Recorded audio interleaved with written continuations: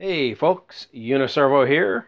Some of you may know that I am on Twitter, Uniservo, and I post various things there. Not a whole lot, but mostly video announcements and pictures of silly stuff I've come across and occasionally a snarky comment. Anyway, one of the people that I follow is Tube Time. He's on Twitter and recently he made a very interesting video about electrolytic capacitors. Now, he, of course, is known for chopping all sorts of electronic components apart, sawing them apart, grinding them apart, whatever, so you can see the internals. Well, he did a rather modern electrolytic capacitor through a hole, but hey, not everything is surface mount. And very interesting. Go check it out. But anyway, it inspired me to dig this weird thing out. This is a Mercury capacitor. Now, right off the bat, you can see that, well, it's got a knob. So yes, this is a variable capacitor, but I bet you've never seen one that looks like this. So let's take a quick look at it.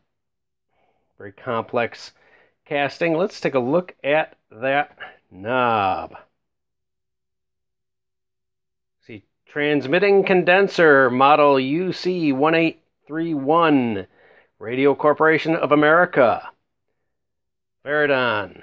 And yes, that logo there, that is the old logo from RCA. They did not use it very long until they switched over to the far more familiar meatball.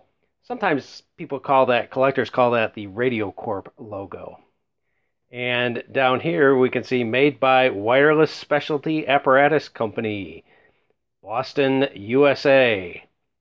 Now, back in the day, the early days, RCA was really just kind of this holding company that didn't actually really make anything of their own. They basically contracted out and had people make things for them. Westinghouse, GE, and Wireless Specialty Apparatus. Later on, of course, they became this huge corporation that made just about everything. Long gone, of course, now. But yes, they had other people make their stuff, and Wireless Specialties was one of them. And Wireless Specialties did not last terribly long because eventually RCA just gobbled them up, and they became part of RCA. In fact, that Faradon, the brand name there, RCA even continued to use that into the 1930s and maybe the 1940s. Anyway, yes, this thing is a capacitor, and it uses mercury. Yes, liquid mercury, that runny silver metal. And, well, you're probably thinking, how's this work? Because a normal variable capacitor, well, they're not used too much anymore, but kind of looks like this. This is a roughly 1940s World War II era variable capacitor. Pretty high voltage. I think this is only 5 to 30 picofarads. And yeah, it's you can kind of pretty much see how it works. You turn the knob, the two sets of plates, the area between them changes, thus the capacity. Pretty simple. So what's the deal here? Well, it has mercury in it. And to show you, here, we'll put it up to the mic. Let's see if you can hear it.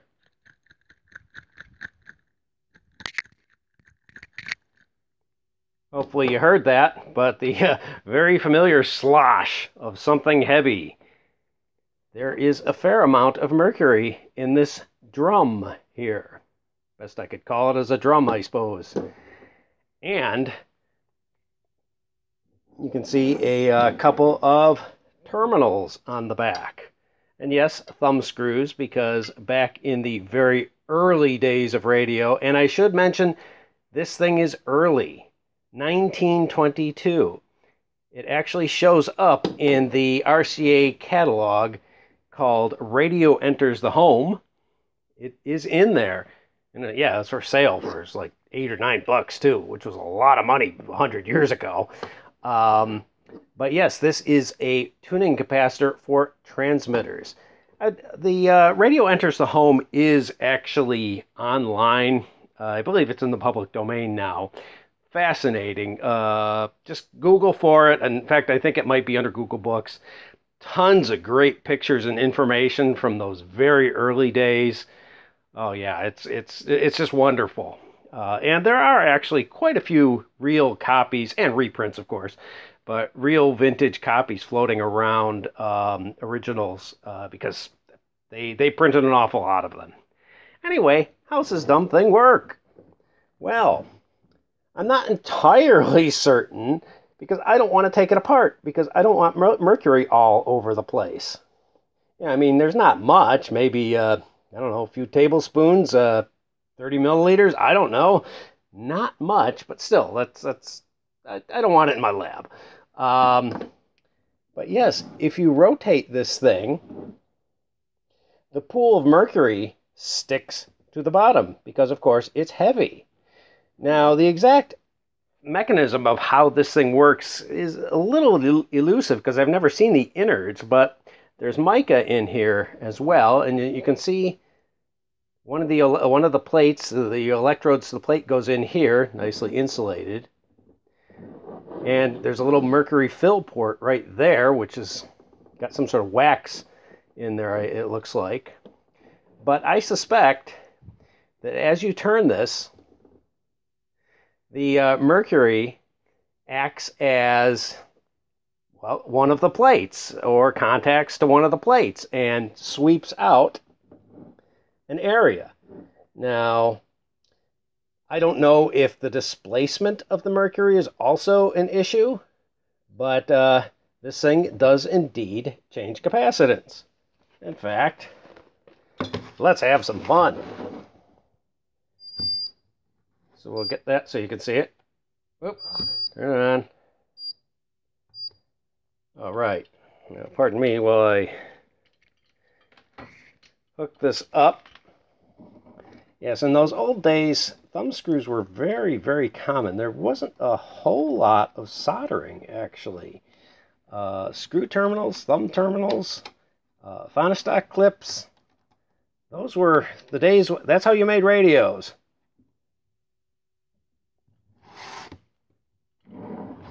So let's get this here. Let's get this here. Hopefully you can see everything. No, because there's a lead in the way. There we go.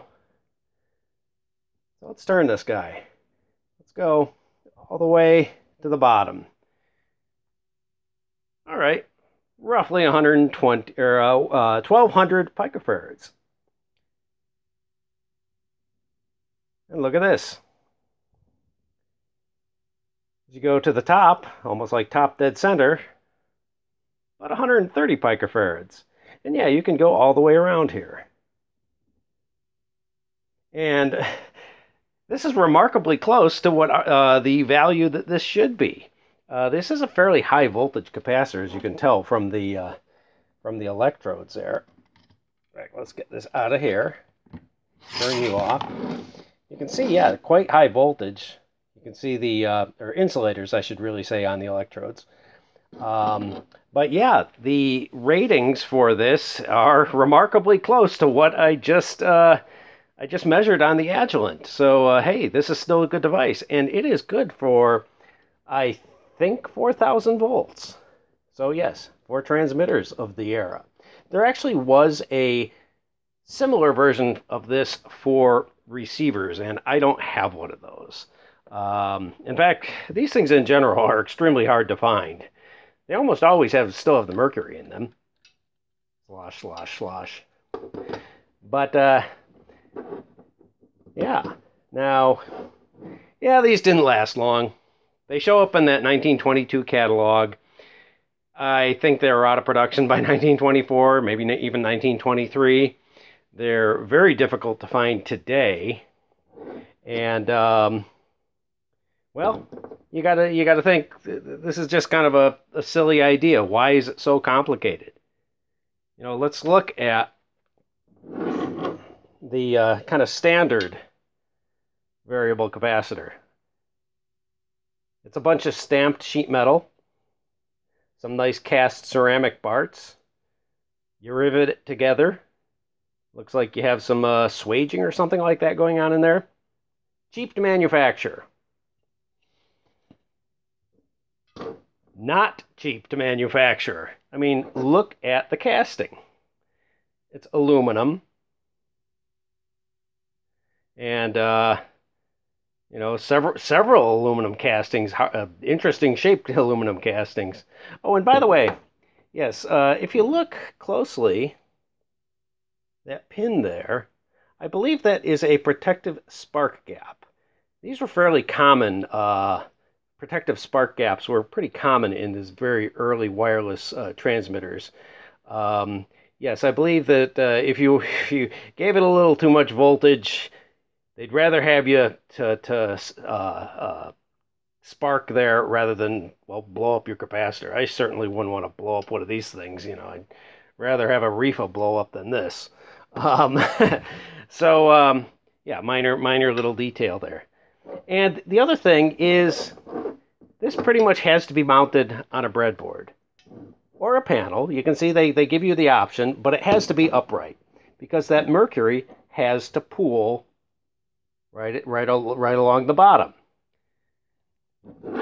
This guy, well, you can mount this any kind of way you want. There's nothing to leak, nothing to rattle. You can mount this upside down, right way, sideways, who cares? But nope, it pretty much has to be in that orientation. So, yeah, that's probably what killed these things.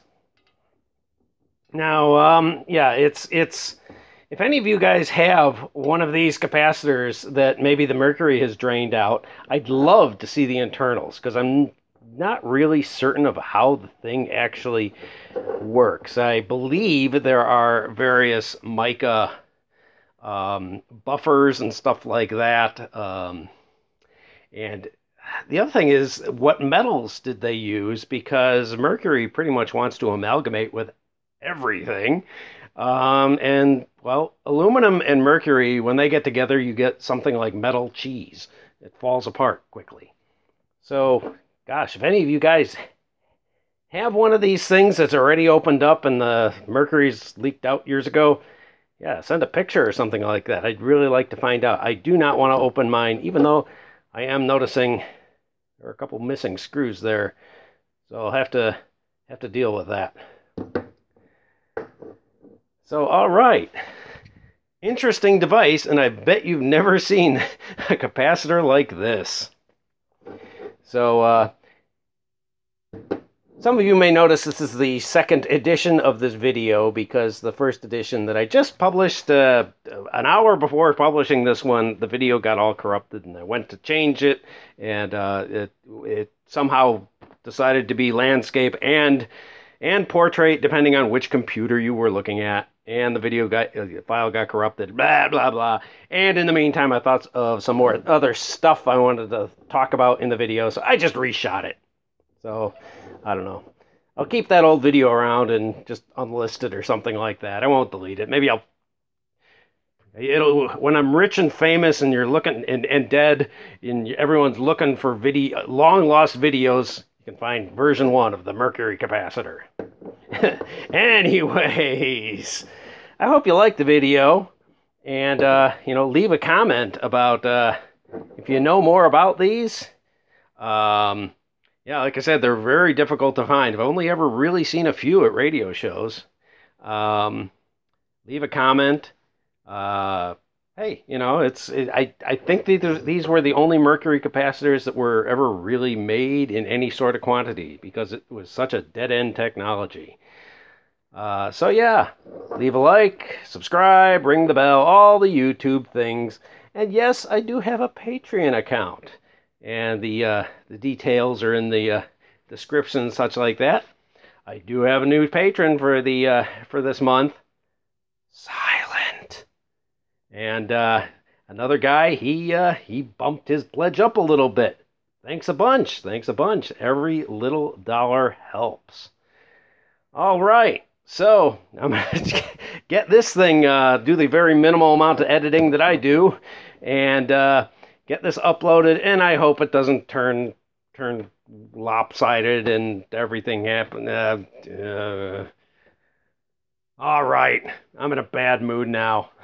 Okay, I'll see you guys later. Bye bye.